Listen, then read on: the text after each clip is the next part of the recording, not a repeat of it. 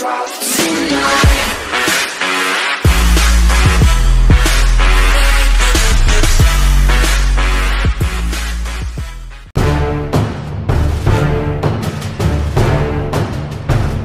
Please subscribe this channel. The Toyota 4Runner remains what it has always been, an SUV with pickup truck DNA. It has a solid rear axle and body-on-frame construction. Order 4-wheel drive, and you get a 2-speed transfer case with a low range in the SR5 and Trail models. The Limited gets a full-time all-wheel drive system with no low range. This is how SUVs used to be built, when gas cost less than $1 a gallon, back before the term crossover entered the automotive lexicon. Most automakers have abandoned this original SUV formula in favor of the lighter, car-like, more fuel-efficient crossover. The 4Runner's closest competitor, the Nissan Xterra, was discontinued last year. But the 4Runner remains true to its roots and is now one of the last of its species. Sales prove that Toyota's own Highlander likely is the better choice for most consumers, but the 4Runner continues to sell well with minimal updates to buyers who crave off-road chops, a 5,000-pound towing capacity, and chunky styling.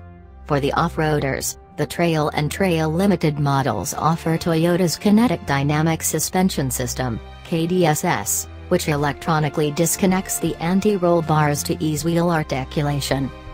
A 4.0-liter V6 with a 5-speed automatic transmission is the only powertrain available. It will move the 4Runner to 60 miles per hour in 7.6 seconds.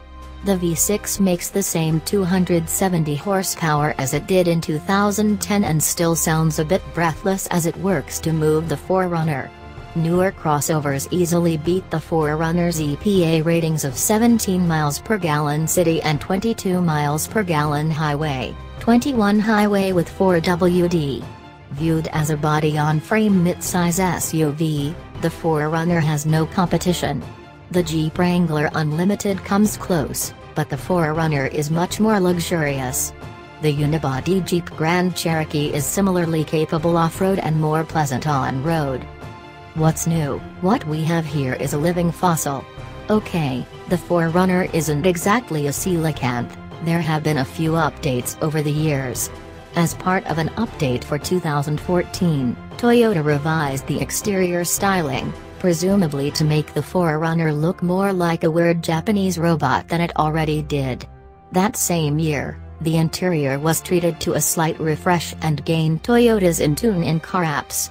But, overall, not much has changed since this generation arrived for 2010.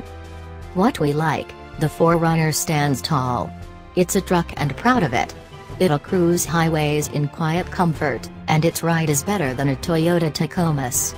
Accurate, if heavy, steering matches well with the big feel of the 4Runner. But you shouldn't choose one of these for its on-road demeanor.